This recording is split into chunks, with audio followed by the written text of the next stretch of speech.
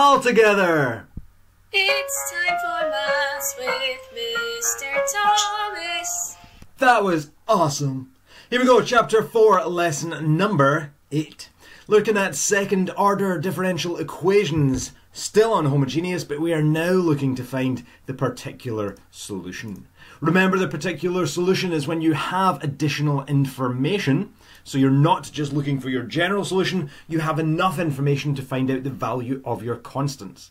Examples 1 to 3 are in the previous lesson. We're starting with example 4. Find the particular solution of the second order differential equation d2y by dx squared minus 4dy by dx plus 3y equals 0. But the additional information we have is that when x equals 0, y is 1 and dy by dx equals 5. So starting this off the same way, the first thing we need is the auxiliary equation. Take the coefficients of d2y by dx squared, the coefficient of dy by dx, and the coefficient of y. We will have 1, -4, and 3. And our auxiliary equation then will be 1k squared, take away 4k, and plus 3 equals 0. We then have to solve that, and we solve that by factorizing. That gives us k take away 3, bracket k take away 1, meaning the values of k would be 1 and 3.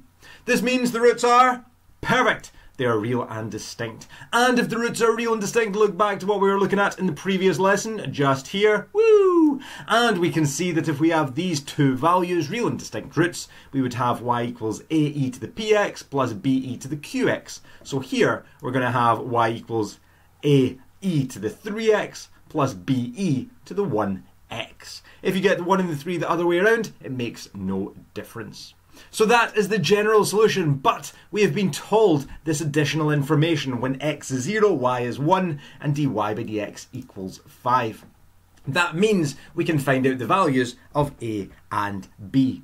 So the first thing we're told is that when x is 0, y is 1. So let's look at that. Well, if you take this general solution, replace x with 0 and y with 1, then we will have 1 equals ae to the power of 3 times 0, which is 0, plus be to the power of 0.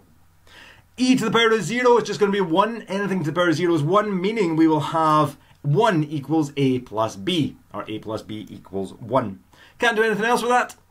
So let's look at what else we're told. When x is 0, we know dy by dx equals 5. To get dy by dx, we have to differentiate. Let's do it. So differentiating, y would go to dy by dx, and ae to the 3x, well, keep e to the 3x as it is, but then multiply by the derivative. So we'd have 3 ae to the 3x. And with be to the x, well, b is going to stay as it is, and e to the power of x will again stay as it is. Multiply by the derivative, well, that would just be 1, so it just stays like that. Now we can replace dy by dx with 5 and x with 0. If we do that, then we will have 5 equals 3 times a times e to the power of 3 times 0, which is 0, plus be to the power of 0.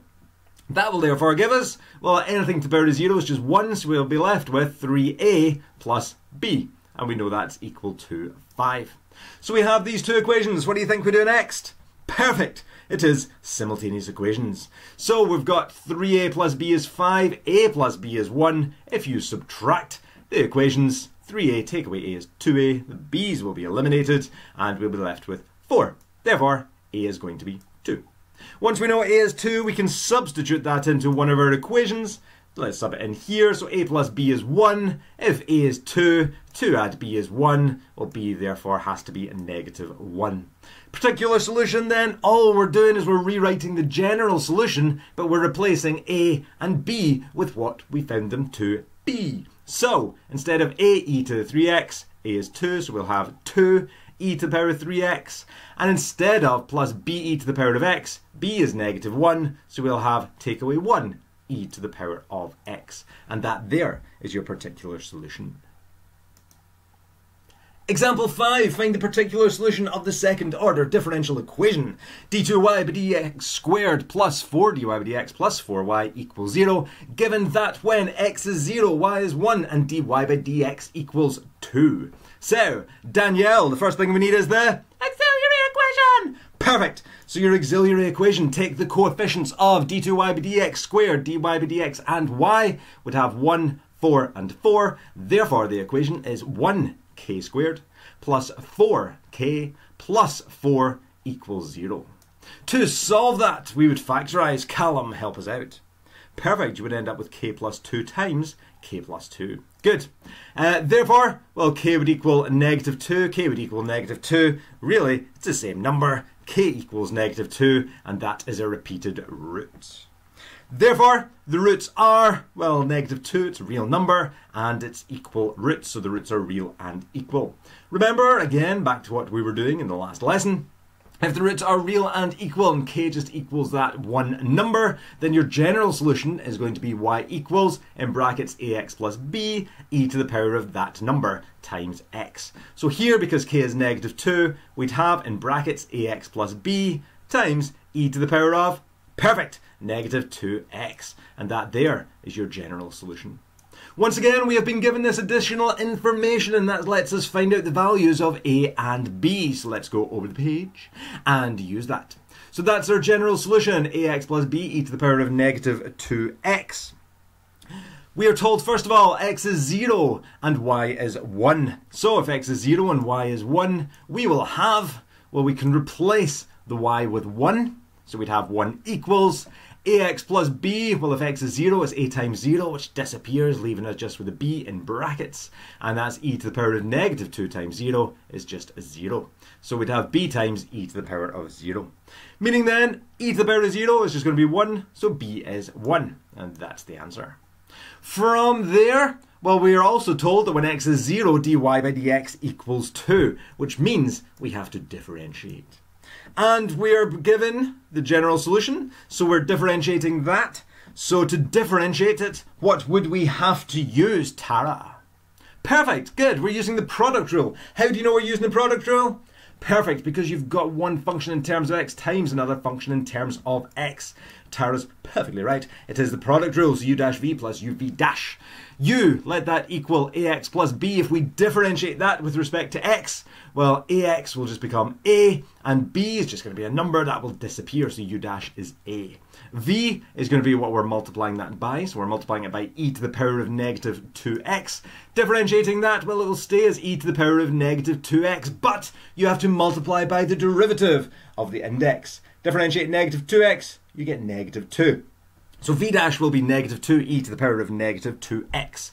dy by dx, therefore, will be u dash times v, so a times e to the power of negative 2x, plus u times v dash, so ax plus b times negative 2 e to the power of negative 2x. Let's tidy that up slightly. So we've got the negative, just bringing that to the front, with the e to the power of negative 2x, just for the side, and I've still got the ax plus b. So we have differentiated, but we know that when x is 0, dy by dx equals 2. So let's replace x with 0 and dy by dx with 2. That will give us, well, we'd have 2 equals a times e to the power of negative 2 times 0 is just going to be 0, so again it's e to the power of 0. Take away 2 times, again it's e to the power of 0. And if x was 0, you'd have 0a, and you're just left with b in the brackets. E to the power of 0 is just 1, so it's a times 1, which is a. You'd have negative 2 times 1 times b, which is negative 2b. From there, you've got a take away 2b is equal to 2. We know b is equal to 1, so we can replace b with 1. So a take away 2 is equal to 2, meaning then that a is equal to 4. We now know the values of a and b. A is 4, b is 1, so we go back to the general solution, but we rewrite it, and we can swap a with 4 and b with 1, and that will give us the particular solution. Yeah! Example 6, find the particular solution of the second order differential equation d2y by dx squared take away 4 dy by dx plus 5y equals 0. Again, we're given this information. When x is 0, y is 2, and dy by dx equals 1. First of all, we find the auxiliary equation, so the coefficients of d2y by dx squared, dy by dx, and y. We've got 1, negative 4, and 5. So our auxiliary equation will be 1k squared take away 4k plus 5 equals 0. We're just using the coefficients here. From there, we will solve that by factorizing, and if we factorize precious, what do we get? We can't factorize. You are perfectly right. And if we cannot factorize, we have to use the quadratic formula. So using the quadratic formula, take the coefficients of k squared k and this number just here. They will be the values of a, b, and c. There is your quadratic formula. We're finding the value of k here, so k equals negative b plus or minus the square root of b squared minus 4ac over 2a. Subbing in those values, well, you'd have negative 4, which is 4, plus or minus the square root of negative 4 squared, take away 4 times a times c is 1 times 5 over 2 times 1. Working that out, that gives us 4 plus or minus the square root of negative 4 over 2. Just remember, when you've got this, you get the square root of a negative. Up until now, you haven't been able to take that further. But if you look at the chapter in complex numbers, you'll see that the square root of negative 4 you can write as the square root of negative 1 times the square root of 4. Square root of 4 is 2, and the square root of negative 1 we call I. So that becomes 2i. So you'd have 4 plus or minus 2i over 2, divide both the real and the imaginary part by 2, and it gives us 2 plus or minus I. Therefore, the roots are complex conjugates. And the general solution, once again, remember back to the previous lesson, if you end up with complex conjugates, some number plus or minus something I, well, you're going to have e to the real part times x times a sine imaginary part times x plus b cos imaginary part times x. So here in this case, p is going to be 2 and q, well, it's 1i, so it's going to be 1. So we'd have e to the power of 2x times a sine 1x plus b cos 1x. And that is the general solution. However, we are told that when x is 0, y is 2, and dy by dx equals 1. So we know we can find out the values of a and b. So the first thing we are told, when x is 0, y is 2. So when x is 0, y equals 2. Therefore, we can replace x with 0 and y with 2. So our general solution, y is 2, so we'd have 2 equals e to the power of 0 times a sine 0 plus b cos 0. Therefore, e to the power of 0 is 1, so you'd have 2 equals, and then that would just give you b, because sine of 0 is going to be 0, so a times 0, that's going to wipe out. Cos of 0 is 1, so we're really just left in the brackets with b, and it'll be b times 1, so in other words, b is 2. We're also told that when x is 0, dy by dx equals 1, meaning we will have to differentiate.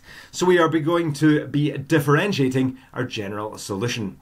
To differentiate that, what would we have to use? Patrick? Perfect. We would have to use the product rule, and we use the product rule because we have e to the power of 2x, so it's a function in terms of x, times another function in terms of x. So u is going to be e to the power of 2x. Differentiate that, well, it will stay as e to the power of 2x, but remember to multiply by the derivative of the index, so you'll end up with 2e to the power of 2x. V is going to be that bit in the brackets, a sine x plus b cos x, and if we differentiate that, well, sine will go to cos, so we'll have a cos x, and if you differentiate cos, you get negative sine, so we'll have take away b sine x. Dy by dx then, u dash v plus uv dash, dy by dx will equal this. You'd have u dash 2e to the power of 2x times a sine x plus b cos x plus u e to the power of 2x times v dash. From there, you know that x is 0, dy by dx equals 1. Therefore, we're replacing dy by dx with 1, and we'd have 1 equals, and replace every single x here with 0.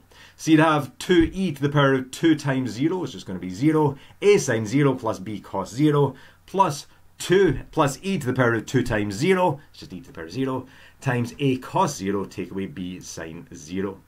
From there, if you work that out, well, sine of 0 is just 0, so a times 0 is just going to disappear. Cos of 0 is 1, so here you'll be left with b, that'll be b times 2, so it's just 2b, or not 2b. And cos of 0 again is 1, so it's 1 times a. Sine of 0 is 0, so the b is going to disappear, so we just have a times, that'll become 1, so it's just a. So we get down to something that's fairly simple. We still need to find out a and b, but we know b is 2, so we can sub that in here. If we do that, we will end up with 1 equals 2 times 2 plus a, meaning then that a is negative 3. A particular solution then? Well, we're going back to the general solution, but we're replacing the a with -3 and the b with 2. So we'd have e to the power of 2x times -3 sin x plus 2 cos x. That will then give us, if you rewrite it, which you don't have to, we're just putting the negative later on and the positive value first. So we'd have e to the power of 2x times 2 cos x minus 3 sin x. And that there is your particular solution.